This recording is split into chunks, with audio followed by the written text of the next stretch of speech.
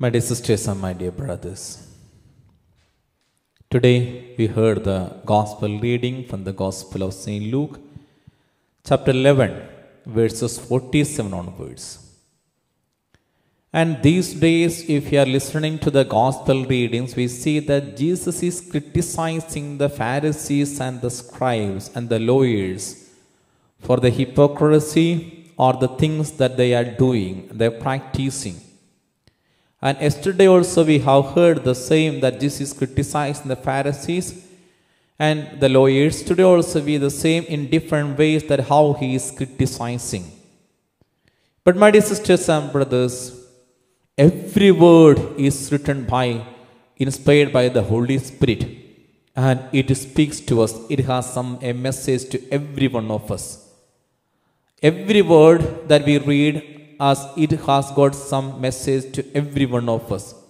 As we read that 2 Timothy chapter 3 verse 16 and 17. 2 Timothy chapter 3 verse 16 and 17, where we read, all scripture is inspired by God and is useful for teaching, for reproof, for correction, and for training in righteousness. Praise the Lord. All scripture, all scripture is inspired by God and is useful for, it is teaching, for reproof, for correction, and for training in righteousness. That means the passage that we heard today also gives something and gives us instruction and gives us training and gives us correction. Again we can read in Psalms 119, chapter 119 verse 105. Chapter 119 verse 105, the longest chapter in the Bible, where we see that your word is a lamp to my feet and a light to my path. My dear sisters and my dear brothers, the word of God every now and then instructs us and guides us. And what is the message from today's gospel? We can infer, and God speaks to us. And we heard that how the Pharisees and the scribes were killing the prophets sent by God, and how they received the punishment. That means the prophets were sent by Yahweh and to correct them and to instruct them, to guide them, but they were not ready to accept the prophets. When we read the Old Testament, we can see God is sending the prophets. First and foremost, it is to convey the message of God. They are conveying the message of God, and we can see they are correcting them, they are restoring them, they are rebuilding them, and they are guiding them, and they reveal God's truth. But we see what happens in the history of Israel. Though God sent the prophets to correct them, though God sent the prophets to guide them, but they were not ready to accept the corrections from the Lord. They were not ready to accept their guidance. They killed them.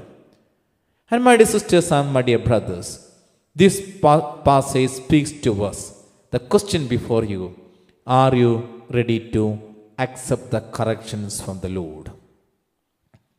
When God corrects you through different ways, when God corrects you through the word of God, when God corrects you through the preachings, through the priest, maybe your family members, maybe the elders, maybe your friends, maybe your husband or your wife or your children or your parents, the question before you, are you ready to accept the corrections that God is giving you through them?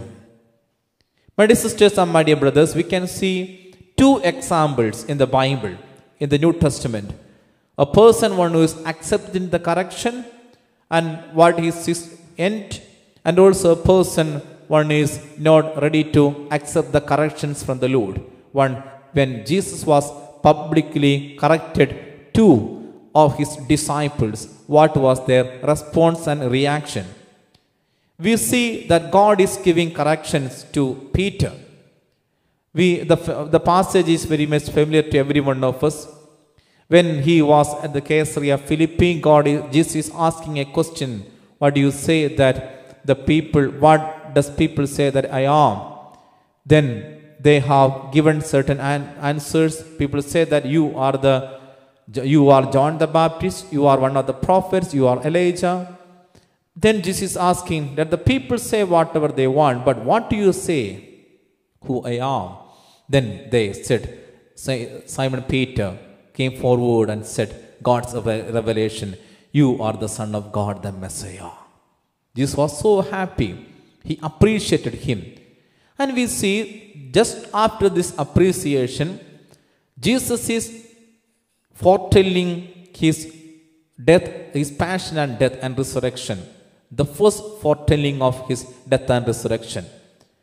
And when Jesus is foretelling, then he is foretelling about his passion, death and resurrection. What was the response of, what was the reaction of Peter? Peter came forward and said that let it never happen to you. And you know what? Jesus called him publicly, in front of the disciples, in front of the crowd. He called him Satan. Get behind me, Satan. He did not call even the Pharisees or scribes. He called them like vipers, but he never ever called them that you are Satan. It is only to Peter. My dear sisters and my dear brothers, but we see that he was not offended by the corrections. He was ready to accept the correction.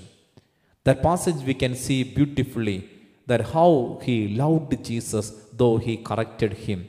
We see in Gospel of St. John chapter 6 verse 66 to 68, where we see that when Jesus is asking after the Eucharistic teaching, about the Eucharist teaching, then he is asking a question.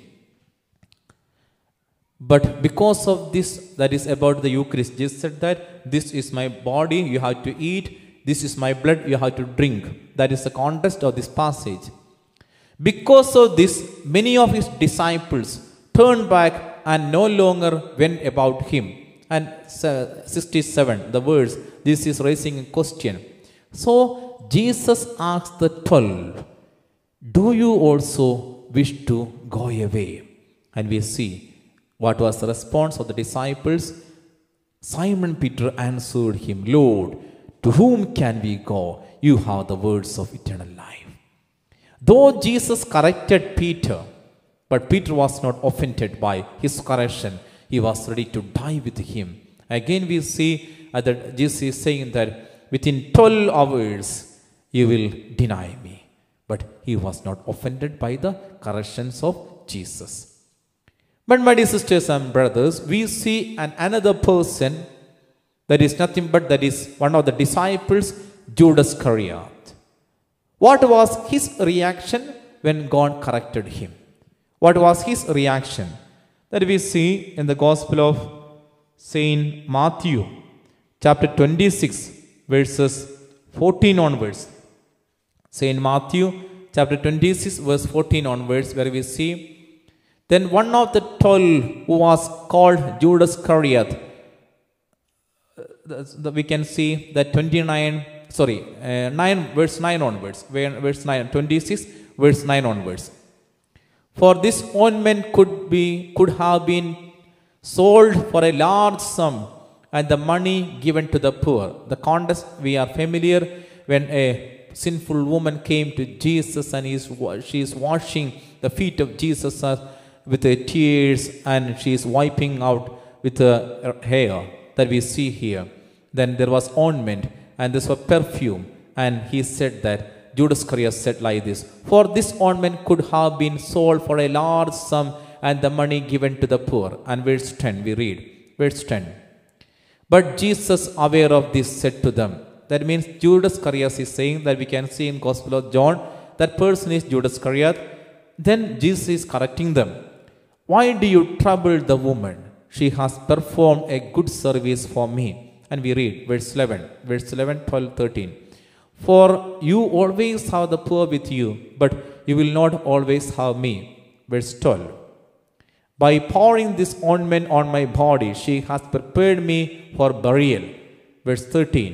Truly I tell you, whenever this good news is proclaimed in the whole world, what she has done will be told in remembrance of her. My dear sisters and my dear brothers, that Jesus is correcting Judas Iscariot. He said, why to waste this ointment, this perfume? It could have been given to the poor and to serve them. But Jesus corrected him publicly. Then what was the response of this Judas? That we see verse 14, 26 verse 14, where we read, then one of the 12 who was called Judas Iscariot went to the chief priest to betray him. To betray him. When Jesus corrected Simon Peter, he was ready to accept the correction and said, I am ready to die with you. To whom shall we go? But when he corrected Judas Iscariot publicly, my dear sisters and my dear brothers, the response of him was, he just went to the chief priest to betray him. And we know what is his end. And what is the end of Peter, Simon Peter? He became the first pope, and the end of Judas Iscariot we know. My dear sisters and my dear brothers, the question before you, are you ready to accept the correction from others, whether it is public or private? If we have a thirst to accept the correction, and sometimes we may feel at the time of correcting, it is a humiliation. Sometimes we have to understand certain correction, even it is public, it may be God allows certain correction even in public. Maybe I have seen some of the people, they are stop going to the church because priest said something publicly. So I stopped going to the church. Or because of this person said something, so I stopped going to the church, or especially regarding the religious life. Many people say that, I have heard that because of that priest said like this, so I stopped going to the church. Some of the public correction that God allows. God allows. We can see a beautiful passage, that is 2 Samuel chapter 16 verses 5 onwards. 2 Samuel chapter 16 verse 5 onwards, where we see David, when King David came to Bahurim, a man of the family of the house of Saul came out, whose name was Shimei, son of Gera. He came out cursing. There we see that he is cursing David. And though he was saying all the bad words against this King David, what was the response of this? What was the response of David? We read like this. Verse 8 we read. Verse 8, he threw the stones and everything, but what was the response of this David? The Lord had avenged on all of you the blood of the house of Saul, in whose place you have reigned. And the Lord has given the kingdom into the hands of your son Absalom. See, disaster has overtaken you, for you are a man of blood. And the people, those who are with David, said, let's kill him. Let's kill him. Why we need to listen to him? That was the response of the people, those who are with him. But you know what was the response of David, King David? It is, we read that, verse 10 we read, if he is cursing because of the Lord has said to him, curse David, who then shall say, why have you done so? This was the response of David. When all others said, then he was the king, then Shimei was cursing, saying, we can see saying all kinds of bad words and even throwing the stones at David. But what was his response? But king said, what have I do with you, sons of Shurui? If he is cursing because of the Lord has said to him, curse David, who then shall say, why have you done so? My dear sisters and my dear brothers, the question before you today, are you ready to accept the correction even in public by others? We are humiliated, we are hurt, we are reacting. And we see here in today's gospel that prophets came to the people of Israel.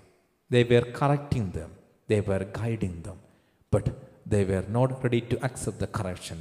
They killed him, they killed them.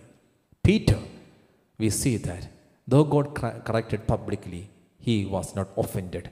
He said, still, I am ready to die with you. Still, I am ready to follow you.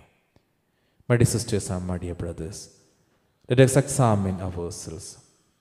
When I am corrected by others, maybe by the priest or religious leaders or by elders or my family members, what is my response? The corrections are to sanctify you, to guide you, to make you a person, a good person, to transform you. Let's pray for this grace.